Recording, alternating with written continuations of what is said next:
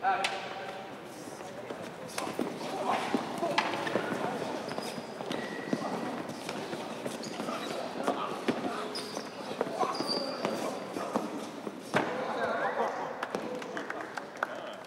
Stahelski has so much experience with wire work, who is a professional kung fu fighter, who has been, an exceptional stuntman for 8-10 years.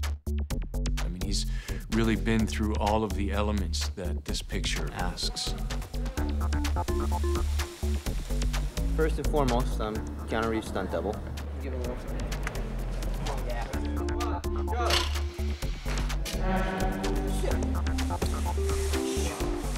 Also in charge of the training facility to make sure the Hong Kong guys get what they need, a kind of liaison between them and the stunt department.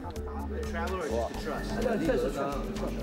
Also kind of in charge of the martial arts stunt work, like setting up our rigging, making sure that the stunt aspect of the fight scenes go well.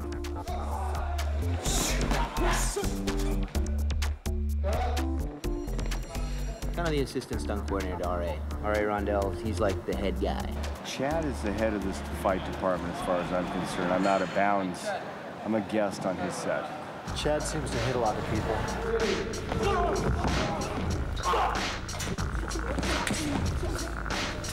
A lot of the people here have a lot of good things to say about him, but he really hits a lot of people. We've all had a few knee problems. I had like 2 knee surgeries, 2 shoulder surgeries, busted my ankle, busted my hand, a lot of bruises. Mostly on this show, it's a lot of bruises. Chad works harder than anybody I know. He's the first one in the morning, he's the last one training at night, he's the one training on the weekends, he's the one who's the motivator. My guys are tired. Look at him there. This guy's asleep. This one still doesn't know what job he's on. This one can't remember his name. He keeps his crew working day in and day out, and it shows in his work. I just want you to pay attention on the tax department. He's the most rich stuntman in America.